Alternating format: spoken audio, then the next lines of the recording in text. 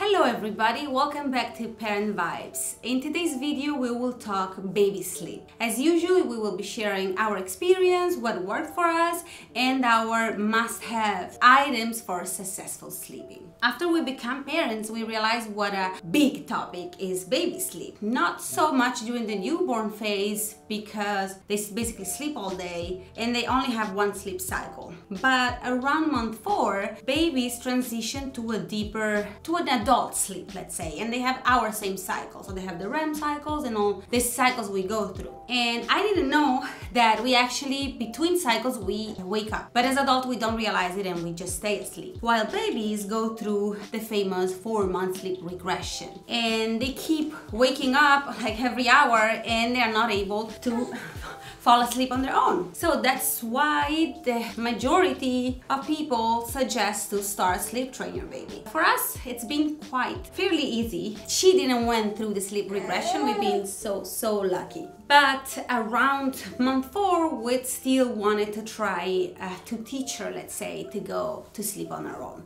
Because around this time, they develop the skills to self-soothe. Before the time newborn, there's not a such thing as holding too much a newborn. And they really need you to comfort them, to reassure them, to put them back to sleep. When we started looking into showing her and teaching her how to sleep on her own, we noticed that there are two main schools of thought. There is the cry it out technique, let's say, which basically consists in putting your baby awake but drowsy in their crib or bassinet and leave the room. And of course there will be some crying, and parents usually come back and check in every 5 minutes, then every 10, then every 15 minutes until baby falls asleep. And the other school of thought is more, let's say, rock to sleep, nurse to sleep, contact sleep, and co-sleeping. And I honestly don't think that there is one best way. I noticed that people from each group, it's a very hot topic. People fight over it, what's best, and judge each other. I don't understand why would you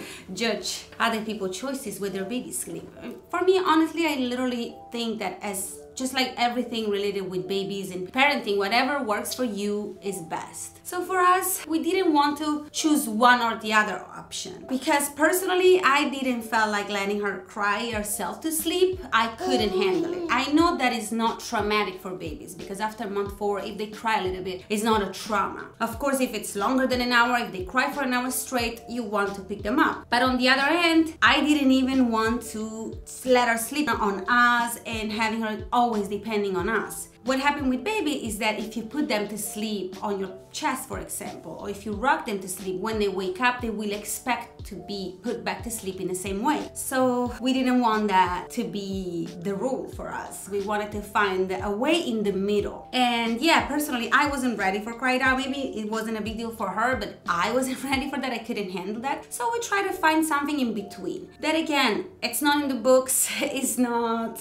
on all these pages of sleep training or sleep coaches, because this is another thing that I noticed. I believe that all these accounts and companies take advantage somehow of desperate parents that are sleep deprived and that would do anything to put their babies to sleep. It's literally sleep training, $1 billion industry, and everyone try to convince you that you need that. But us personally, we didn't want to go outside of the family and hire a sleep coach or getting a course, because I think that we didn't want to get any external service for us. So what we try to do around month 4, of course, after preparing the room, after our bed routine, just cuddling with the baby, singing a song or reading a book and waiting for her to get drowsy, and then slowly put her in her bassinet with a pacifier. I know that people that sleep train doesn't use any prop, so no bottle, no pacifier, no nothing. We offer her the pacifier and left it in the bassinet in case she wanted to use it. And then just, of course, she started being super fussy, moving her legs, kicking a lot, not crying, but being very fussy. And I just put my hand on her chest and tried to comfort her, and she immediately grabbed the hand and put it against her chest. And after like 7 minutes probably, she fell asleep. And the day after, we tried the same thing, and she would just grab the hand and little by little fall asleep. I have to say that I never left the room. That's also maybe considered a bad habit for sleep trainers, but it worked for us. And she would fall asleep in maximum 10 minutes, so it wasn't a big deal for me to wait. So I was right there, and when she would get fussy, I would just put my hand in the bassinet without doing eye contact, because if you do eye contact, maybe they get overexcited and they think that you're about to pick them up or that it's playtime. And I have to say that by the end of the week, she was good to go. She would go to sleep on her own, basically on her own. I would just put her down and just give her like my hand and just touch her chest, and she would fall asleep. And then when we transfer her from bassinet to crib, same thing. It's been pretty smooth. Maybe the first day took a little bit more because she was in a new space, but it was smooth sailing. I don't know if we've been lucky, but we didn't need to sleep train with the cry down method or either having her depending on us to fall asleep. Also, I have to say that what helped is having good naps during the day. I notice when she have good naps, she also have a good night of sleep. If naps are like a disaster time, she won't sleep that well that night. And another thing that is suggested is to not let them sleep for more than 2 hours. After 2 hours, you should wake them up, because then they will not be as tired to go to sleep at bedtime. And this was more or less our technique, let's say. But there are few items that are definitely essential and will make your life 50% easier. We'll do half of the job for you, right? Absolutely. So the first item was a swaddle. Now you would use this for the newborn phase, and then after that, a sleep sack. Now why it's very important is that babies need to feel that comfort, right? They've been in the womb, right, for so long, and they're used to tight spaces, and it brings comfort to them. So a swaddle will help them just kind of stay fit, stay in place. And it also, babies have this thing called the moral reflex, and that's when they just kind of move and wake themselves up. So it prevents that, and it just kind of keeps them in a tight space. It also acts as a blanket, right? Because you can't have blankets or pillows in there like an adult can, because of the risk of potentially, suffocation or just problems can happen with that. So it solves both of those problems. So the sleep sack also helps them in reminding them that they need to go to sleep. You know, once they're in the swaddle or sleep sack, they're like, it's subconsciously cueing them to like, okay, sleep is coming. So the next item is blacked out curtains. This is going to be a lifesaver for you guys. Magic. It's gonna be magic. It's a good way to put it. Magic. Babies are easily distracted.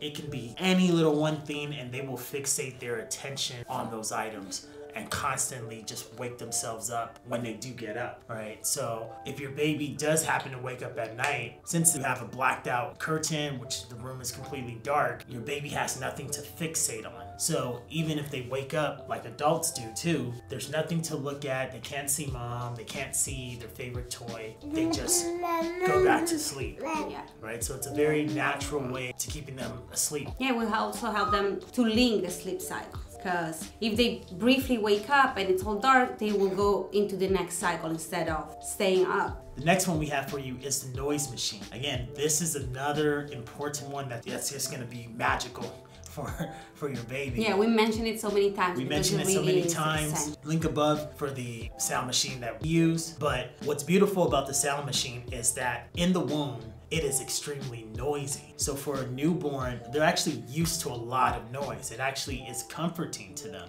So with a sound machine, you are able to create a sleeping environment that registers to your baby, okay, I feel comfort, it's time to sleep. Also for later phases of your baby, right after the newborn phase, it's good to keeps out distractions, right? From the TV to people talking in the other room. And again, it's another trigger and another reminder to subconsciously let your baby know it's time to sleep, right? Now, the final suggestion is simply just having a consistent routine. There is power in routine for your baby. Your baby loves structure. So if you take those items, I think she just can't. She just farted. Just farted. if you take those previous items and you're just consistent with it, even with consistent naps and consistent bedtimes, all of these is gonna have a compound effect daily on your baby, and it's really gonna just build in that structure that they need, and it's gonna serve you at 9 months, at 2 years, at 3 years. It's really gonna be a fundamental building block for your baby to sleep and to grow and to... when they know what's to come, it's easier for them to go to sleep. They know it's now playtime, it's time to go to sleep. And more or less the time, it could be 30 minutes, let's say, room, but always the same time. Also, it will make sure that they get tired by that time. Just like us, if we wake up every day to go to sleep at the same time, at some point you don't even need the alarm. And you always get tired more or less at the same time. Well, there's no difference with them. Actually, it's easier to kind of program them. Absolutely, yeah. And another thing that it's important, it's a suggestion and you do whatever works for you, but to have nothing in the crib. It's just time to sleep. If you start putting stuffed animals or little objects or toys, the baby can get confused and maybe think, yeah, it's playtime, and confuse that. While it has to be a clear message, the crib is just asleep. Yeah, it's actually no different like an adult with a TV in the bedroom, right? I think most adults with a TV in the bedroom tend to find it harder to go to sleep just because, again, you're kind of saying... You're overstimulated. You're overstimulating yourself, and you're kind of signaling to yourself and your consciousness, like, no, it's not time to go to sleep because this is the living room. So yeah, that concludes our video today. Hopefully this is helpful for you guys. Let us know down below if you found any techniques to help your baby as far as with sleep. And like always, we'll catch you on the next one. Bye.